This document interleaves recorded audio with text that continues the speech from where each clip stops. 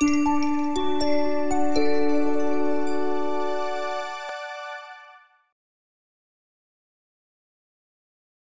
mean, experience is always great because it means that people are likely senior developers and have been trained in terms of PR, what to say, what not to say on social, have skills for stage presence. Maybe they've done Toastmasters, I don't know, or they've just done a lot of conferences. So experience is great.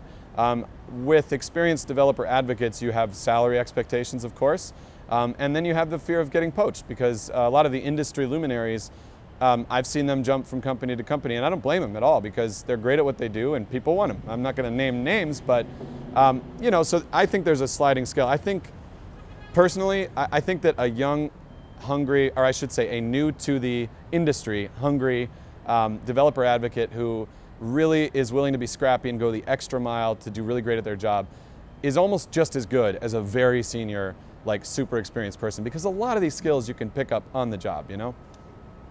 You know, one of the things that's required to be a good developer advocate is scrappiness. You do have to be able to fill gaps. There's not always going to be a designer or an engineer or somebody with a specific function that maybe is not yours to do the last piece of everything you're going to do for that presentation tomorrow, right? Because you still don't have CEO status at the company, so you're not just going to have copywriters and ghostwriters everywhere. So sometimes you have to just be willing to fill in, and I'm like that. I know a lot of, I'm like that. I know a lot of good people who are like that.